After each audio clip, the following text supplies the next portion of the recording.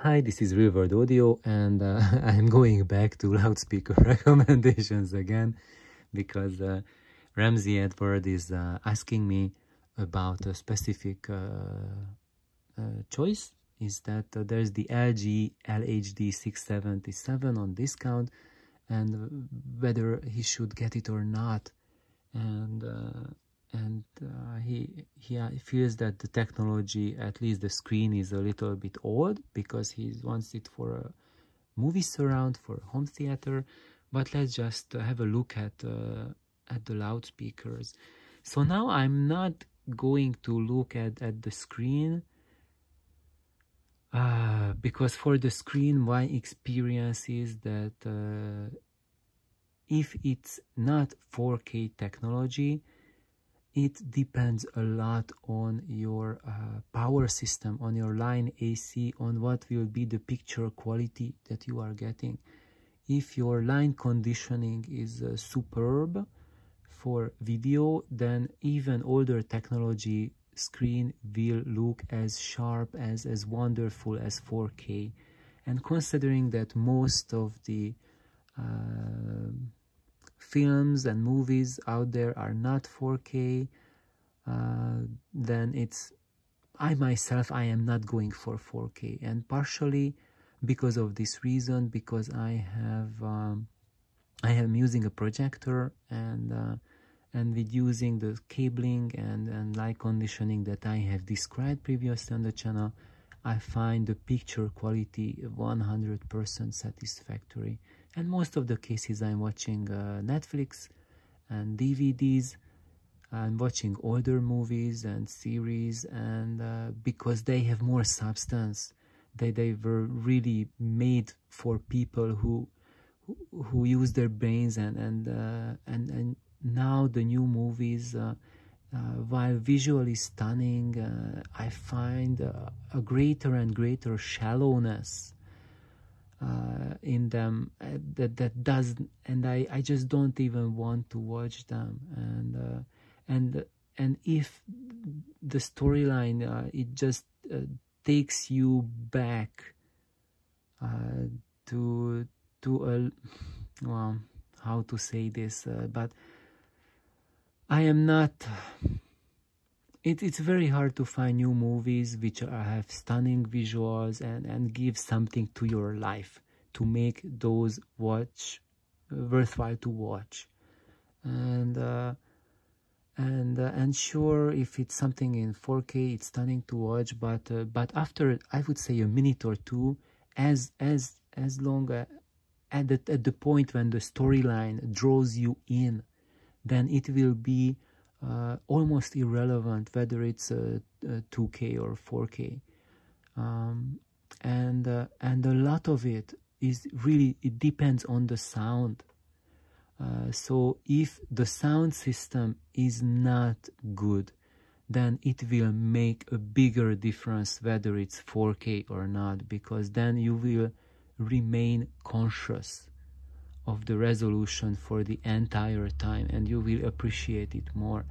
But when the sound system that comes with the movies is really, really there, then after 5 minutes you will completely forget the picture quality. That's what happens to me in my stereo system. I can watch, actually now I'm watching like a series called Foley's War, that was shot something like in the 50s or something like that, and it's like a BBC series, and it's like was done on a VHS tape, and it was digitized from a VHS tape. So its picture quality is like really, really behind, and it's like going back in time and using and seeing, you know, those PAL and NTSC CRT TV screens, so which is like a really, really far cry from anything we have today. But the sound I get from it is just so natural, and even the three-dimensionality of it is so much better than 90% of the modern surround movies, is that it draws me in much more than than many of the new fancy movies done today. And if you want that incredible experience, then I also recommend to focus on the sound system. And now let's see whether this solution does have a sound system that can give you that experience that draws you in so much that the picture quality truly becomes only a secondary consideration. And here I can't tell anything about these speakers because it's photoshopped. So on this picture, look at that. I don't see the speakers. I see a computer generated image. Probably they made this picture before they even built the prototype of the loudspeaker, because you see this, I don't see anything in it. This is not a real loudspeaker. Now let's go here. Same thing here. This is not a real loudspeaker. This is something photoshopped. Here, a third Photoshop picture. I cannot tell zero about it.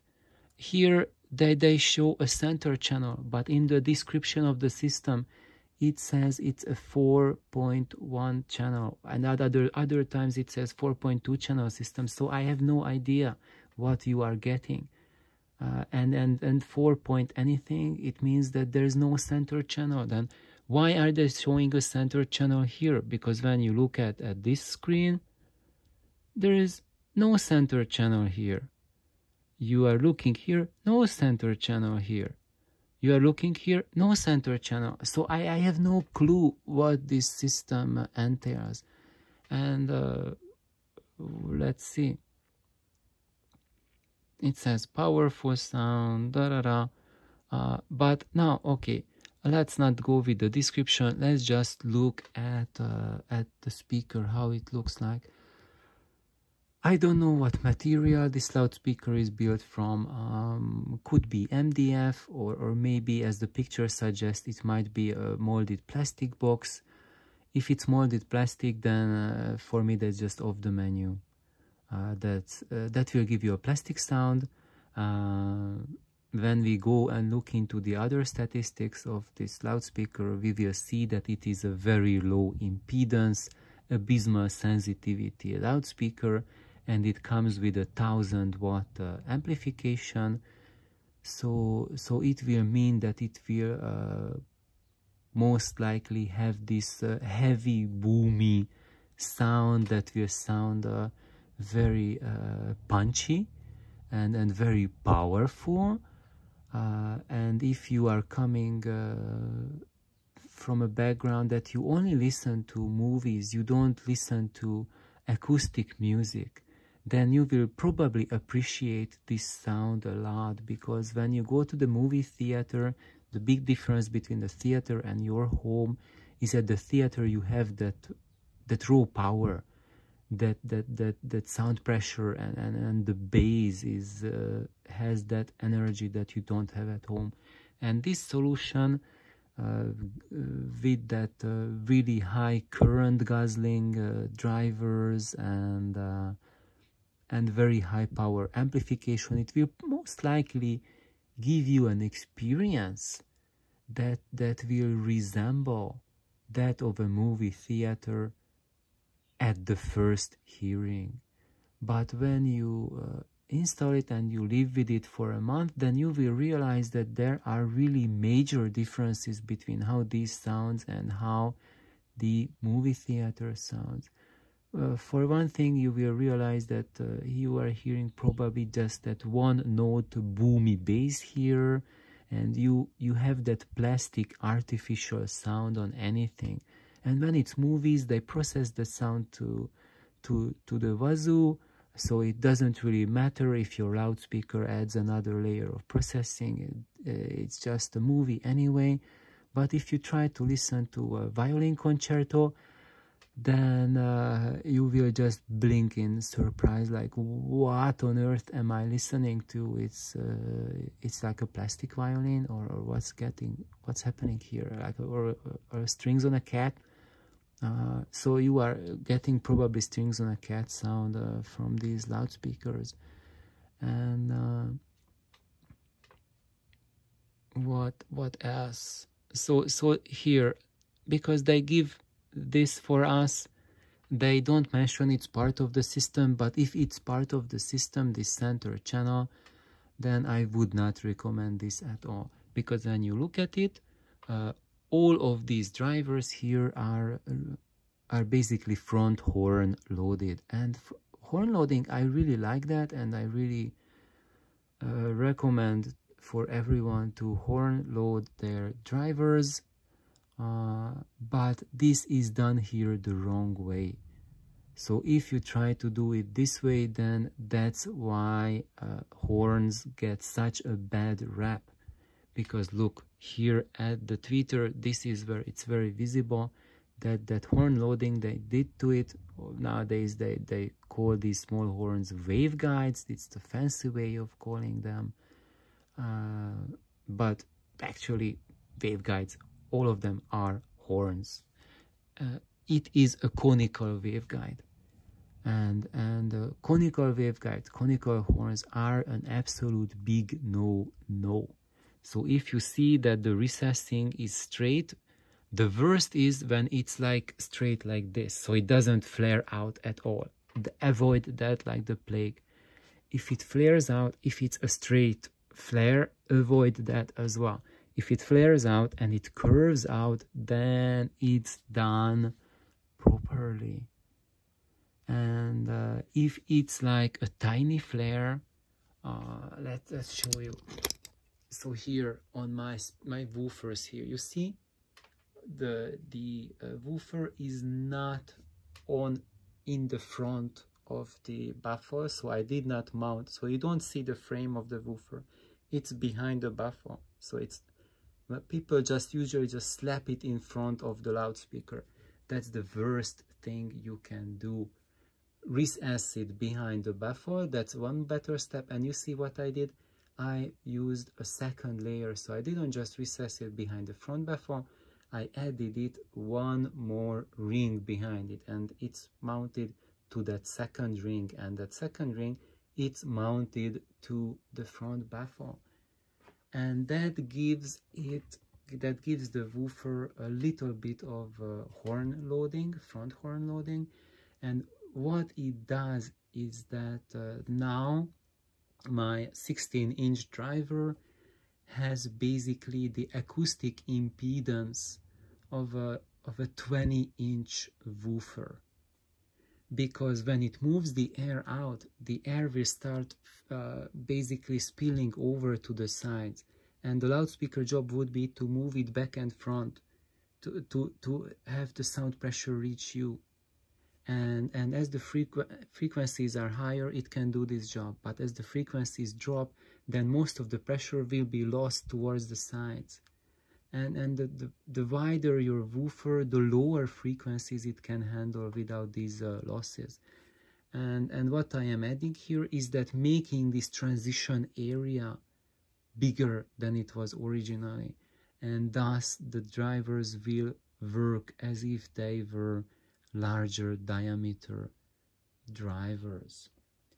And but doing it wrong, this is doing it wrong, because you see in this case it is a straight thing, and when we are talking about tweeters or mid-range drivers, then the horn will the slightest errors in the horn will color the sound extremely.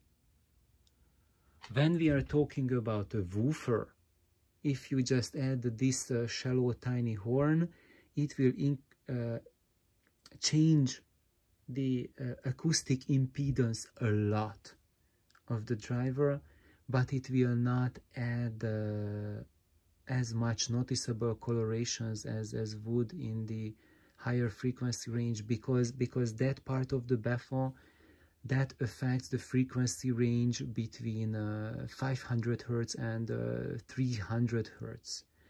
And that is way below that zone where our ears are acutely sensitive to horn colorations. Where our ears are really sensitive for that, that's between the, I would say, around the 1 to 5 kilohertz range. If there we have a problem, it's going to be really, really bad. I would say even like going down to 600 hertz. If you mess up anything between 600 hertz and 5 kilohertz with improperly horn loading drivers, it will be a casualty of design, and that's why horn speakers get a bad rap, because of screwed up horns between 600 hertz and 5 kilohertz. So what else do I want to talk about this system? So actually I don't even want to go look at the numbers and figures because I cannot relate it to anything. So I would just summarize this, is that if it's at a really great price and you really need a home theater and it's a bargain, probably at the price they are selling it, the competitors have most likely something similar. So if it's something truly great price, then get it. People gave really good reviews about it. I'm really shocked, 5 out of 5. But most likely they probably just wanted something, you know, just to watch the new movies on it and enjoy it. I'm probably new movies are enjoyable on it, but if you want to listen to what I would listen for, like music instruments, like playing of the violin, or listening to music as well, if you want to use these as music speakers, then I will give it a fail mark. So never ever get this to listen to music, and or don't listen to a concert like that. I don't think it will sound any pleasing with these. So I hope, Ramsey, it will help you a little bit to guide you and give you ideas what this system can do for you and what to look for if you are looking for. I would really suggest for you, if you can find a solution, just get a 2-channel stereo for the movies. Get floor standard speakers. They will give you that energy and presence and fill the room with sound that you want for home theater. For bookshelf speakers, making them work as front speakers or main speakers with your system, it's much harder to do. You need a high quality subwoofer to make them work, which will make it more expensive than using a pair of floor standards, and much more complicated. If you want in the future go towards expanding your system for working better for acoustic music, then if 2 bookshelves and a sub is a harder way to expand than having 2 proper floor standards. Unfortunately, floor standards cost more money than bookshelves, and for the best sound, I would really recommend to go and look for used speakers, and just look at what sort of floor standards you can find which have been highly recommended. And for amplification, go for amplifiers that work with that loudspeaker system. If it's very efficient, then go for tube amplifiers, that if you can find them at an affordable price. And if they have low efficiency like these are 81 dB efficient according to the catalog, which is, even by today's standards, is like dead as a dodo, like really. Nowadays you can barely find anything below 83 dB. 81 is absolutely abysmal. Yep, so that's it. I hope it was helpful. So thank you everyone for watching. I hope it gave you ideas. Bye bye.